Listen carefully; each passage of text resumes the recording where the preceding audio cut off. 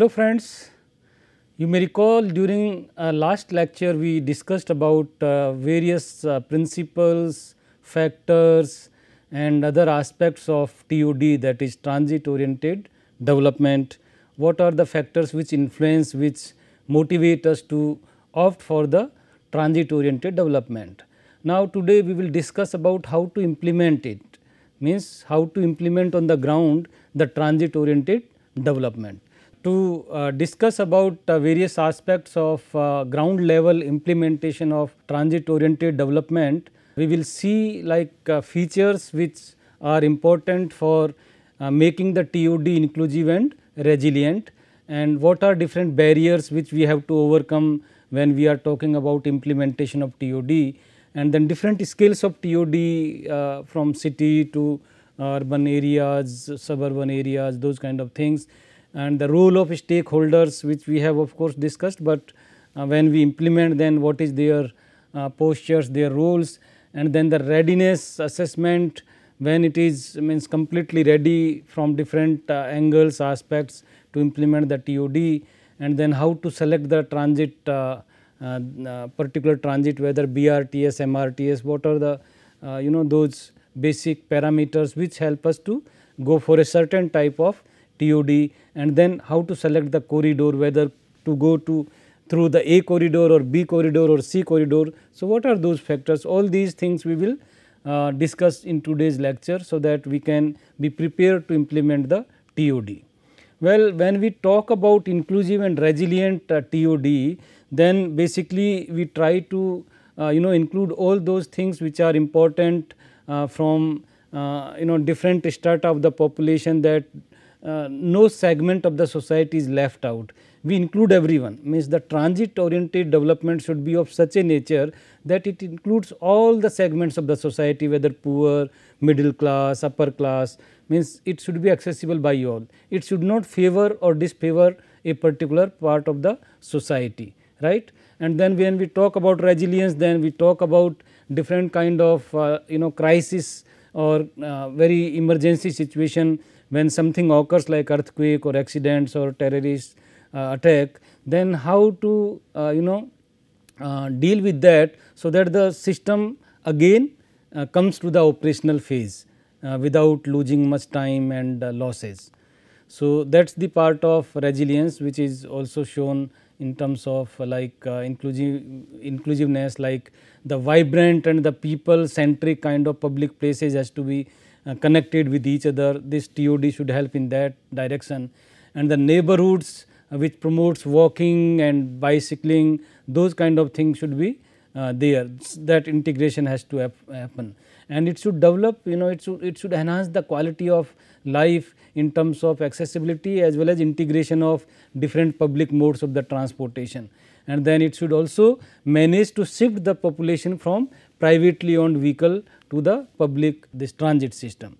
And when we talk about inclusive infrastructure, then also we talk about within population of every kind of people, means we are not only talking from monetary point of view, whether poor or middle class or upper class, not only that, but we should also talk about different kind of physical challenges or physical limitations of people. So, if Divyang people are there, those are physically challenged people are there, or differently abled people are there. So, they should also be able to access that transit oriented development or the system. So, ramps and for those who can't see, then those kind of footpaths should be there, so that they can feel it. So, all means any kind of physical limitation should not hinder the people to access the transit system. That is very important part of this publicly owned systems, because it helps everyone to participate in the social and economic and cultural activities. So, when we want to give some practical example of inclusive infrastructure, Delhi Metro is a very good example, because you see this kind of footpaths or those kind of structures which can be felt by anybody, even those who can't see. So, they can use this for the directions also, they can sense the direction where to go when even going from one platform to another one or from one direction to another one. So, those kind of things, plus from cost point of view also, like the 1 kilometer like 32 kilometer one trip is 60 rupees only. Okay. So, that is around 1.87 or around 2 rupees per kilometer you can say. So, that is affordable by everyone, whether it is low income group or middle class or anyone. So, those kind of things I mean to say, whether it is materialistic kind of limitations, monetary limitations or physical dimensions related limitations of people, population or the social segments, those should not be acting as a kind of barrier. And the Delhi Metro's example is there, that every kind of person can access that facility of Delhi Metro. Resilience we were talking, so it should be in such a way, the design, the operation should be in such a way that even if some emergency occurs, let us say some tsunami, earthquake, overcrowding, we are talking about any kind of this TOD around the world. So, like in Japan, when tsunami occurred, it was a big accident, but they were able to start every kind of system after a few days. That means they are resilient, those systems are resilient, and their complete operation system, management system, administration system is so much integrated that they can take action timely and very effectively. So, the system must be in a way that it can be adapted to the situation, and the mitigation can be taken very quickly, and then it can transform from one stage, like the stage when some accident occurred and that normal condition was disrupted. So, it can transform from abnormal condition to the normal condition very quickly. So, maintenance related issues or the way it is restored from those kind of issues when accident occurs to the normalcy, adaptation and transformation, that should be there very quickly and very efficiently. When we talk about examples, so like in Delhi, some pockets have been identified that those high rise buildings and the parking lots are not in a particular harmony, and those parking lots make them kind of vulnerable from if something occurs like earthquake, etc. Similarly, for example, there were limitations when the routes were designed. So, those limitations were also taken into account to make it better or resilient.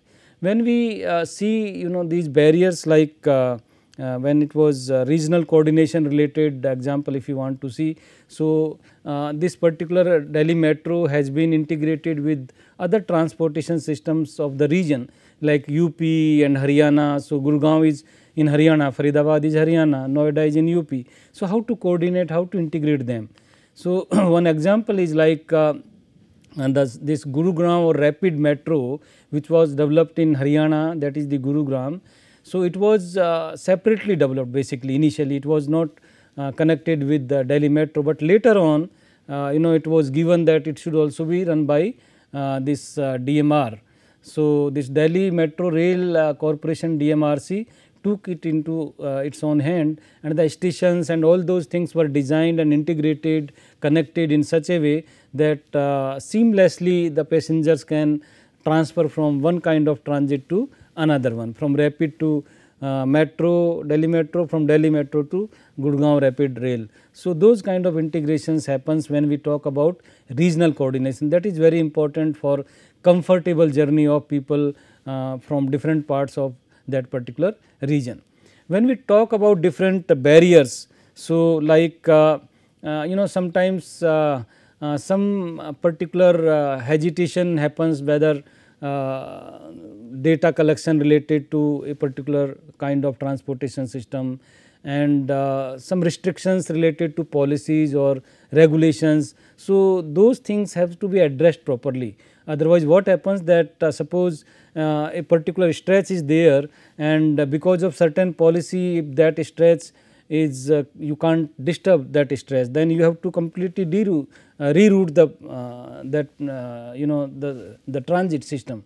So, all those things have to be seen earlier in an advanced situation. Otherwise, that can be a bottleneck in future. So, those barriers should be properly taken into account. When we talk about articulating densities, so that means as per densified population or the dense population areas where this transit is going. So, it should serve the purpose, means they should be in a location where nearby they can reach the station by walking or some other last mile connectivity kind of systems, etc.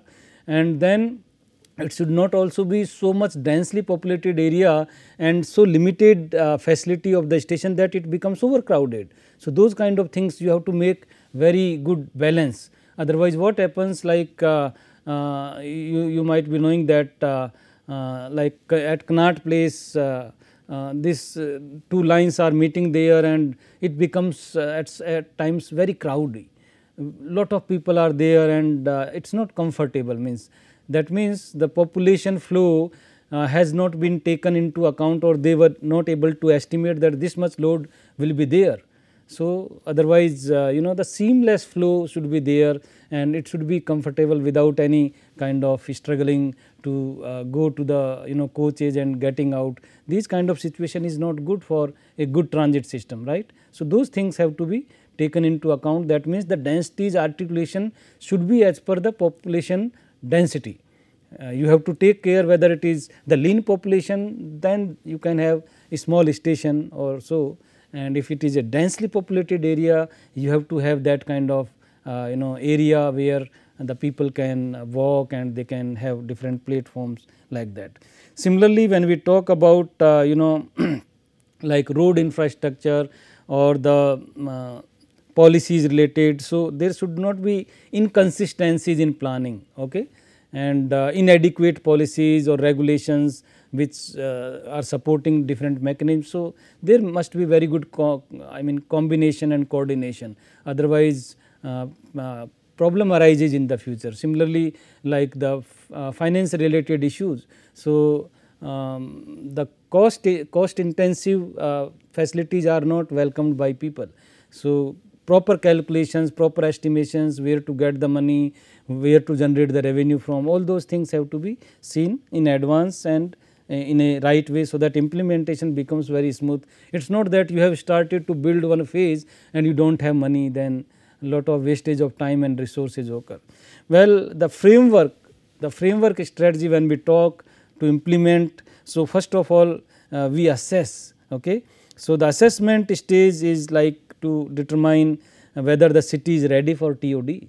If you are just implementing TOD and city is not ready in terms of financial resources or proper routes, etc., and proper coordination between different departments, then it becomes very tidy and very difficult.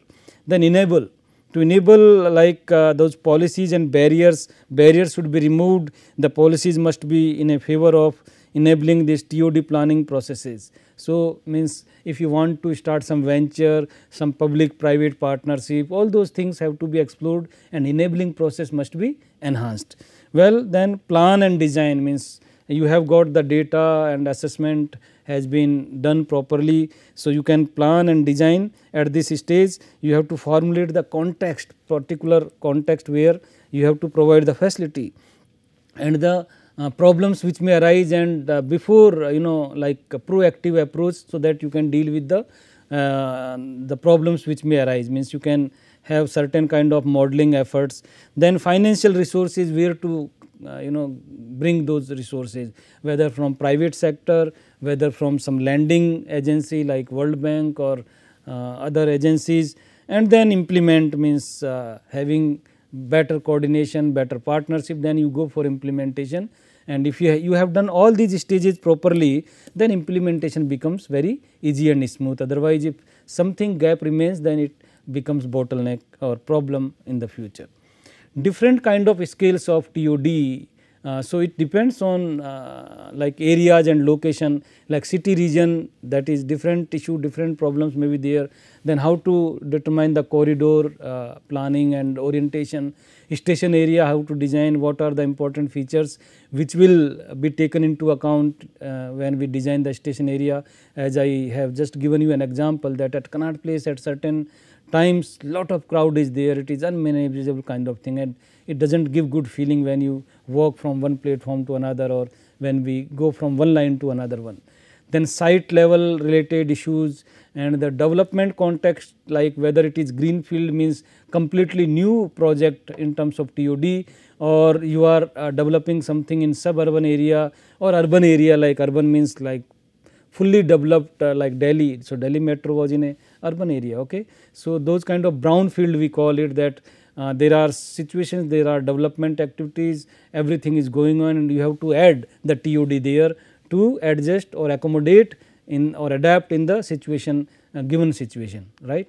So, those kind of things we can see, like at the city region when we talk about the TOD, then there are issues like the integration between different land usage and the transit system. Already some transit system will be there. So, how to integrate those transit system with the TOD, okay? And it should provide certain points of intervention where policies or statutory related requirements like master plans or development plans. So, they are also integrated properly. It is not like out of blue you just give a plan and you have to go for that. No, the existing plans should be smoothly adjusted according to the TOD.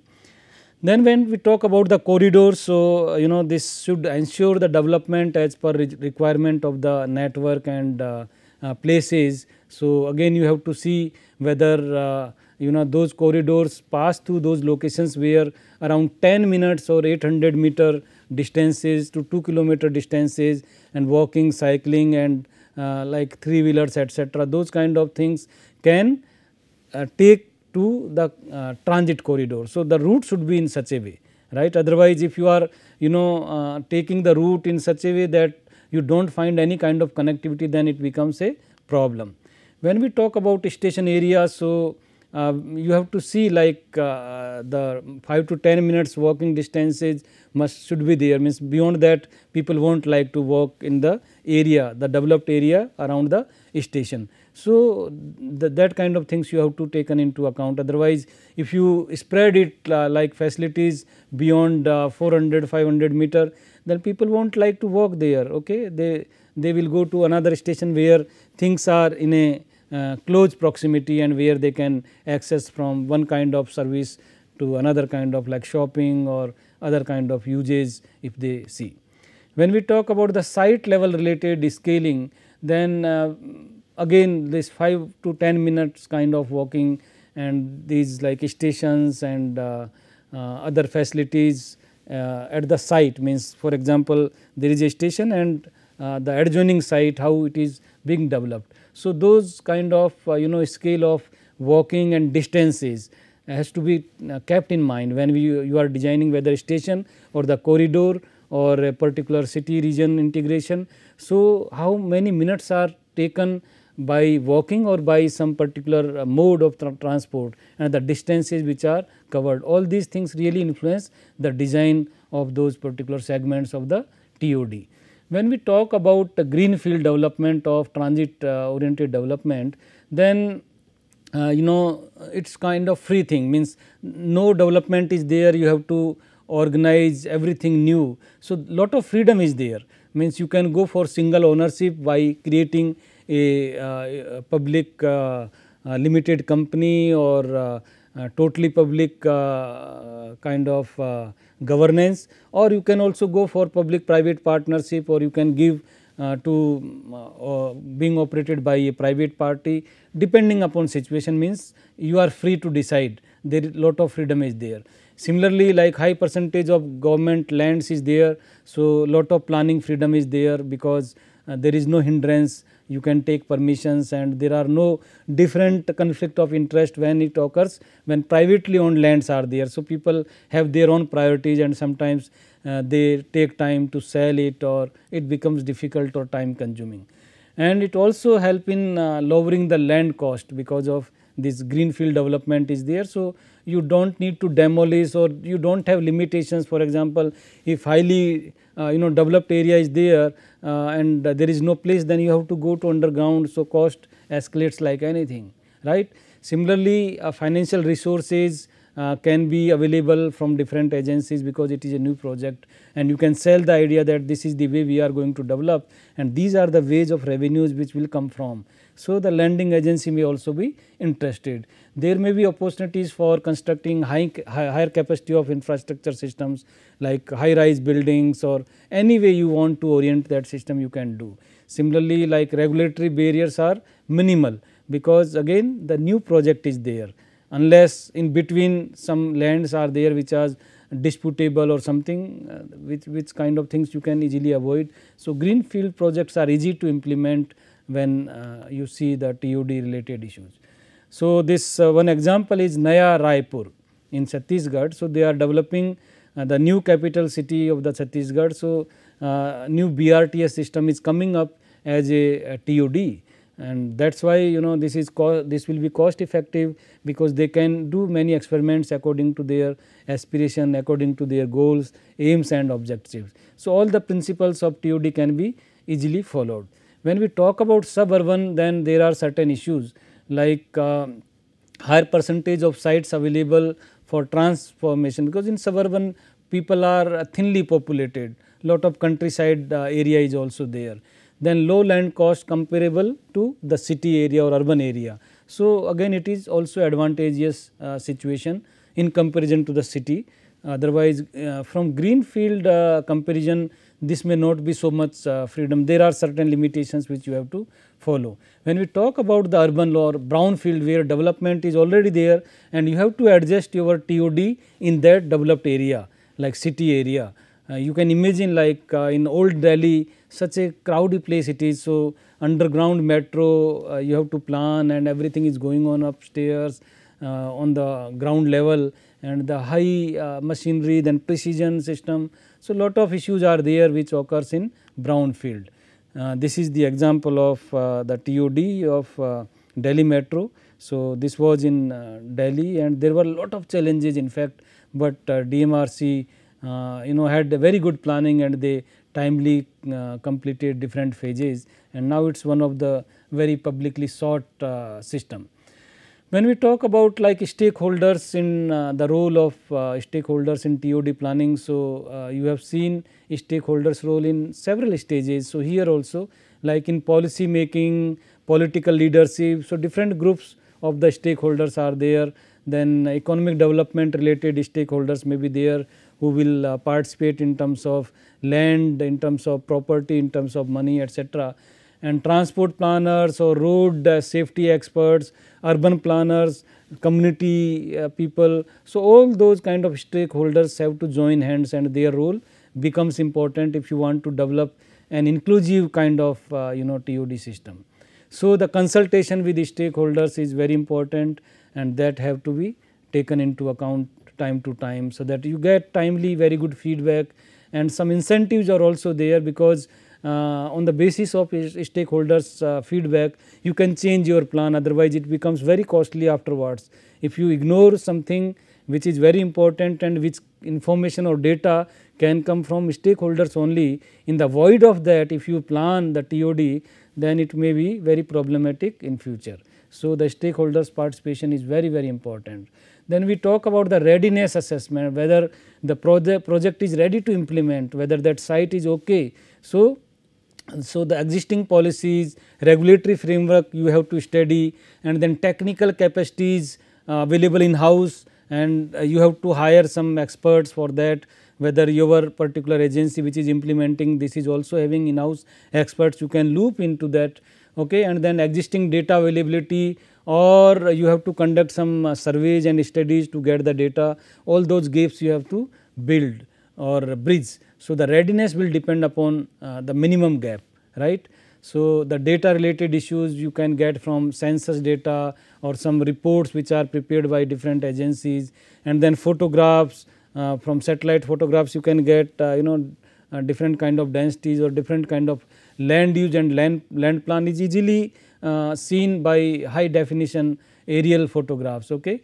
And then the secondary data from secondary sources related to economic data or social data, those kind of things, and other like Google Street View, all those tools may also help. When we talk about detailed assessment, so the 3 value framework which is very important from the World Bank, these are like place value, and node value and the market value. So, the place value depend upon the density of the street intersections, then local pedestrian accessibility, diversity of the usage, okay, and the infrastructure's density within the 800 meter around the station. Similarly, the node value is basically defined by the centrality of the location, whether it is skewed at the center, closeness to various the uses or the places, important places where people will travel to. Then daily ridership, how much it will be there, intermodal diversity, whether it is connecting to other kind of transportation systems or not, and also market potential, because the real estate related opportunities, if you are developing in a particular way and if you do not find takers, then that system will fail. So, the market potential has to be properly assessed, whether it will be welcomed by the people, whether people will shift to those areas which you are developing to help the transit system or transit oriented development.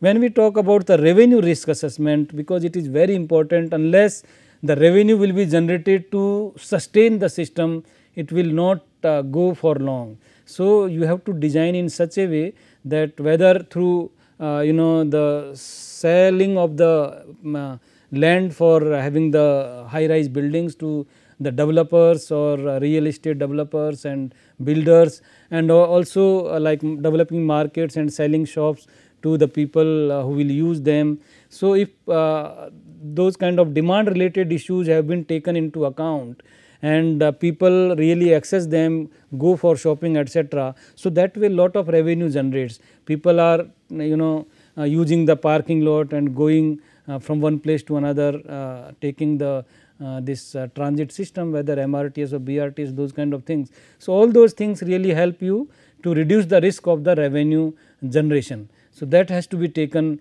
the occupancy ratio and the price, which really sometimes compete. So, you can see different kind of combinations are there. Somewhere it is revenue risk is high, we have to avoid those situations.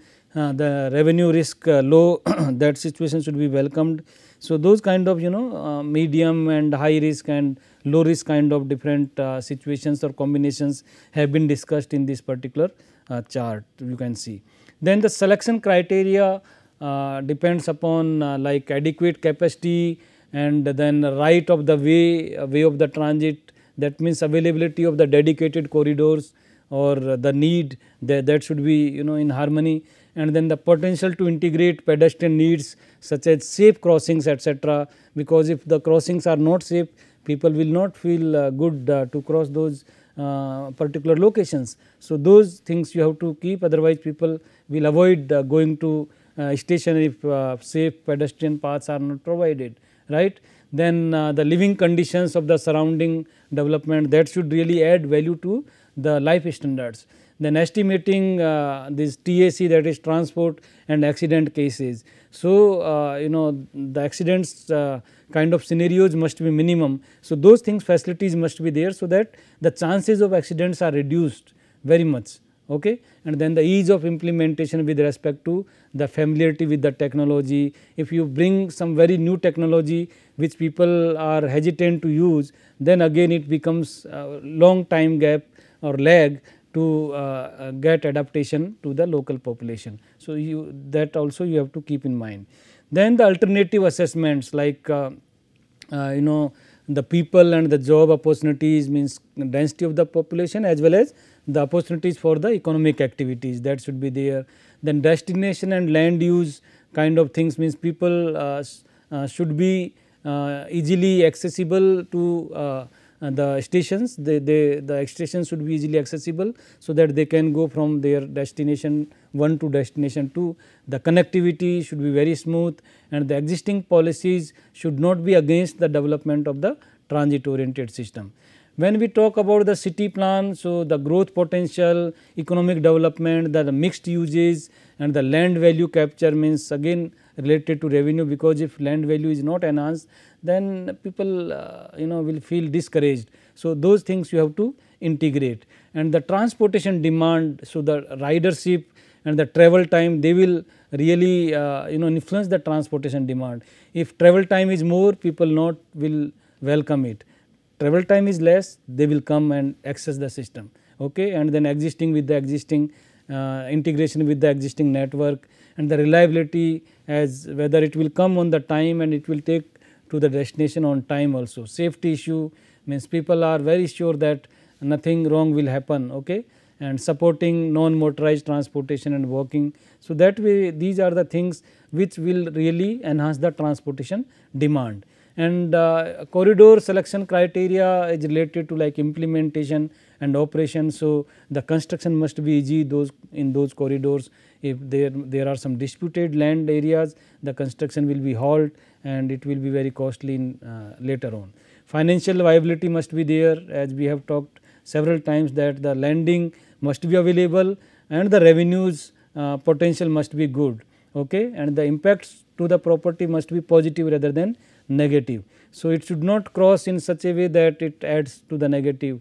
If it is crossing towards the population which is densely packed the area, then if noise related issue is there, then it is a negative externality. So, that has to be minimized by noise barriers, etc. Those things have to be taken into account. Environmental impacts must be minimum, okay. Ability to implement must be enhanced. So, all those things are related to the corridor selection.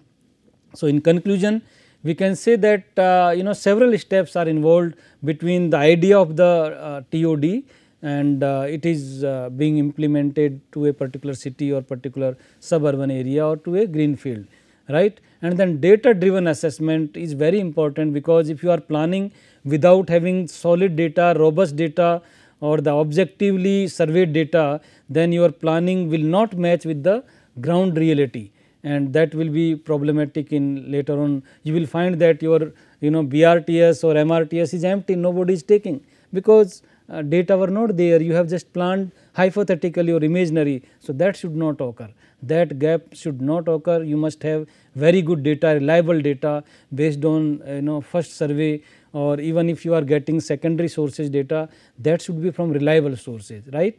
Then if we talk about like inclusiveness, resilience, so that is also very important. If you are not taking into account those population which are like weaker section or marginalized, if you are not considering their necessities, then that system is not inclusive. So, you have to take into account all kind of population segments, they can access it.